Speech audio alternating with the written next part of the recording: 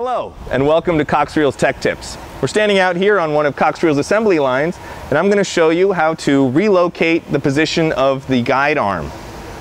Now, before we get started, a little bit of safety. Anytime you're dealing with any kind of sheet metal components, be sure to wear gloves. The second thing is the reel should be mounted or bolted in place because we're going to be pulling a little bit of tension out of it. Now, this is a P-series reel, but it also works for any spring rewind reel. What we're going to do is we're going to pull out a little bit of hose and then latch the reel in place. Now we're going to simply loosen and remove these 4 bolts, reposition the arm, and retighten them in place.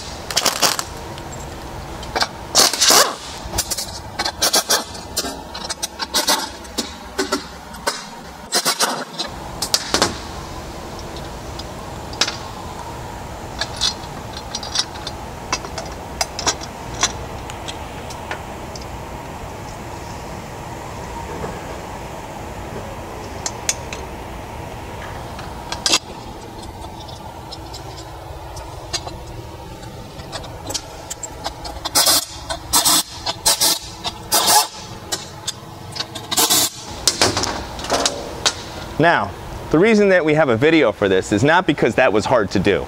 It's because the result of this action can result in lockout. Now, this is because at the factory, we set the reel up so you never end up in lockout. But once you start moving the arm, it's a potential that you may end up there. Let me show you what lockout is. Here's a reel without the disc and spring and drum on it. The way that the ratchet works is it goes and it latches in place. As you pull the reel out, you're eventually going to get to the end of the hose, and then you can't pull the reel anymore. So if you get to the end of the hose and at the same time you end up in a ratchet position, that's called lockout. The only thing you can do is then turn the drum a little more by hand to rewind it, but you can't do it by pulling on the hose because you're on the end of the hose. And there's a very specific way to deal with this, and I'm about to show you how. What we need to do is change where the end of the hose is. And the way to do that is to relocate this inside clamp. Behind this screw is a clamp that's holding it, and that's essentially the end of the hose. There's another hole in your disc right here, and you need to move this clamp to this position, and that will get you out of lockout. Let me demonstrate.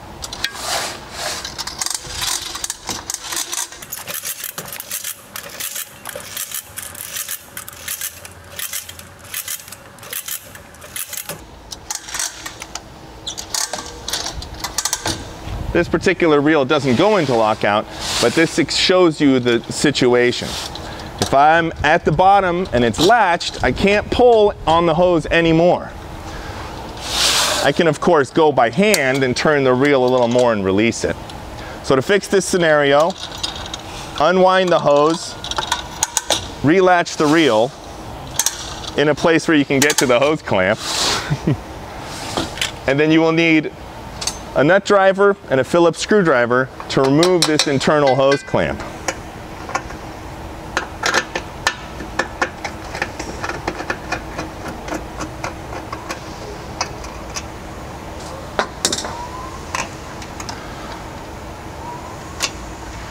Once you do, the idea is going to be just to move this hose clamp to another hole.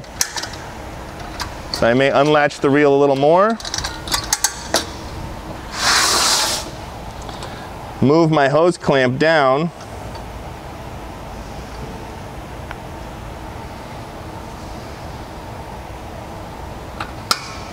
And reinstall it in this next hole location.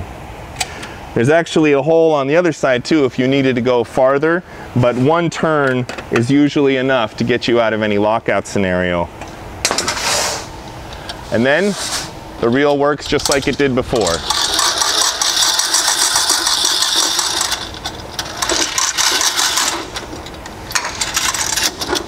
And that is how you relocate your arm position and deal with a lockout scenario.